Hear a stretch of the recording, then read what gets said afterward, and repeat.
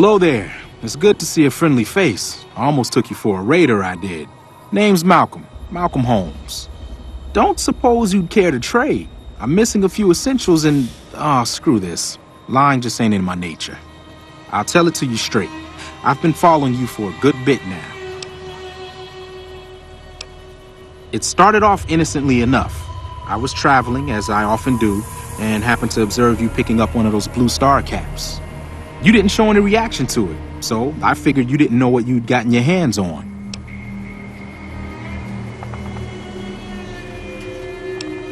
I had to make sure of your disposition.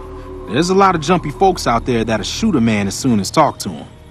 Now that we're conversing, though, I can tell you what I know about those caps. There's an old wasteland legend that says somewhere out there is a fabulous treasure from before the war. Those caps with the blue star on them, the tale goes, are the key to that treasure. They're called Sunset Sarsaparilla stars.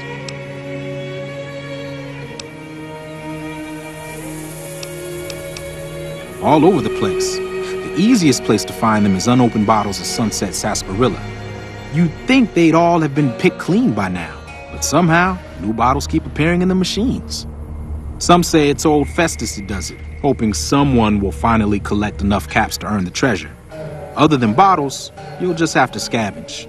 You can find caps in the unlikeliest of places, and Blue Star caps are no exception. It's said that the treasure is guarded by a man named Festus, and he's the one who asked for the Blue Star caps. It's also said he's been around since the war, standing a lonely vigil, waiting for someone to come and take the treasure off his hands. That'll make him pretty damn old, but I've met a few people in my travels who claim they actually met him, and they weren't the lying type either.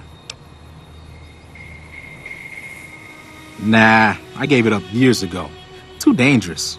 And even if I did still collect them, I'd tell you the same. There's people out there so mad with the idea of treasure that they'll attack strangers just on the suspicion that they have some of those caps.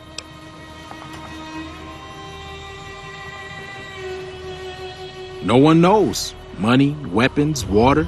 It is, or maybe was, something of value, and that's enough to get people motivated.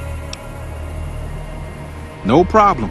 If you do end up trying to collect more stars, watch out for a man named Alan Marks. He's killed several people for their stars already.